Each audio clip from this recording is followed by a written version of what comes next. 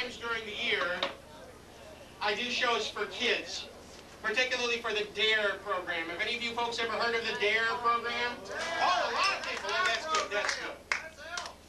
DARE is an acronym for Drug and Alcohol Resistance Education. And they try to keep little shavers away from the evil effects of drugs and alcohol that so many other people have already succumbed to. And so, ladies and gentlemen, I'm going to ask for my next volunteer. Ooh, Harold Keys. Hey, Harold! Harold! So Harold up here. Harold is going to help me with this next effect. Step up here, Harold. Harold, I told you you shouldn't be using those drugs. How you doing, Harold? They're unmerciful, aren't they? All right, ladies and gentlemen, in just a minute, I'm going to use this very special magic wand to hypnotize Harold. And then when he is deep, deep asleep in a hypnotic trance, I'm going to demonstrate psychic surgery from the beautiful island of Olongapo. It was a city. That's right, from the beautiful city of Olongapo. Some of you folks will cringe when you hear the words Magpie Street, because that's where Ollie and I did a West Pack together. Yes! This is Ollie over here. He's still cringing from it. He's still cringing from it 10 years later. But in just a minute, I'm going to hypnotize this young man, and then when he is deep, deep asleep in a hypnotic trance, I'm going to demonstrate psychic surgery with this 10-inch stainless steel needle. I'm going to put it in one ear and out the other, completely painlessly to myself. I got hearing aids.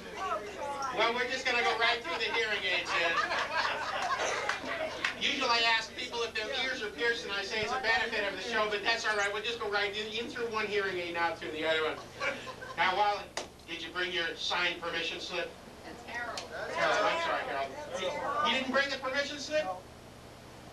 Oh, we're going to have to use another volunteer, but there is a part for you, Harold. I'd like you to hold the pen, please. And when I ask for the pen, please take the top off and give me the pen only. Now, fortunately, I do have a volunteer here who's going to be able to put up with this torture. And Harold, you can stop laughing. This is just a balloon. You like impressions, Harold? Here's my impression of Hillary Clinton.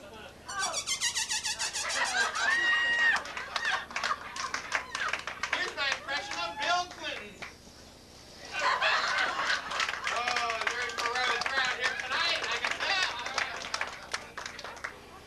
Now, Harold, I want you to take the top off the pen, please.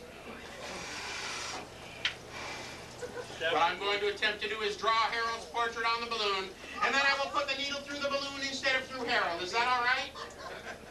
All right. No! Put it through Harold! No! We want to see it the other way. Rather have the needle through you, Harold. This is a tough crowd tonight. We have an ear over here. We have another ear over here. Oh, that hair. Now, does that look like Harold, huh? No, well, we'll give you some. How about that? Put the top back on the pen, please.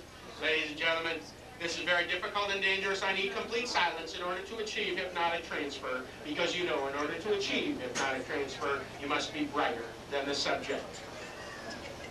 Sleep, sleep. Go to sleep. I'm getting sleepy.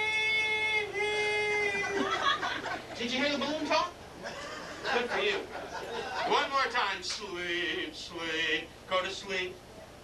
I'm getting so sleepy. Now take the top off the pen, please.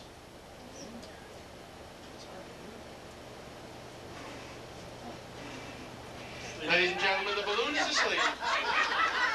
Deep, deep asleep in a hypnotic trance. And now, ladies and gentlemen, the 10-inch stainless steel needle in one side and out the other. If you're going to turn down your hearing aids, do it now. Or cover your ears. Now's a good time to do it. Abracadabra and hocus pocus. Oh. In one side and out the other. Thank you very much, ladies and gentlemen. That's the back of your head, Harold. That's what the back of your head looks like. Just think. Just think this could have been you. All right, let's have a hand for our casting all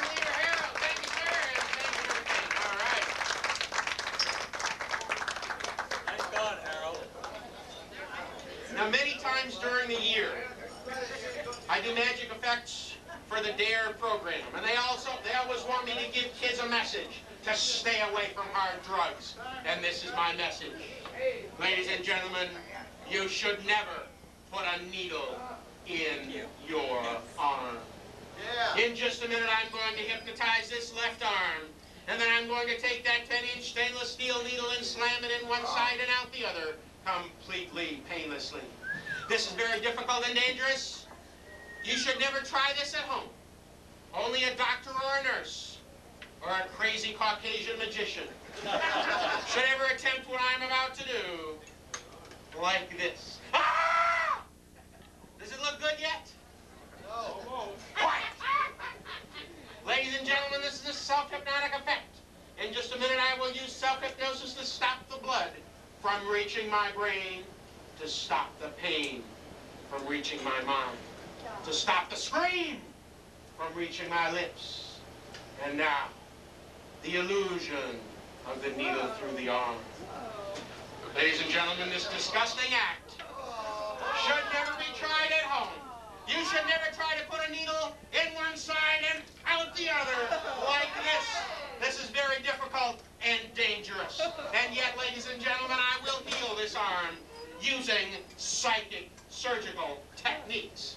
10, 9, yeah, go ahead, 8, 7, 6, 5, 4, 3, 2, 1. Check it out. No blood, no scars, no wound. Thank you very much, ladies and gentlemen. Please remember, you should never put a needle in your arm. Thank you. Thank you very much. Thank you very much. A dangerous effect. Again, please do not try that at home.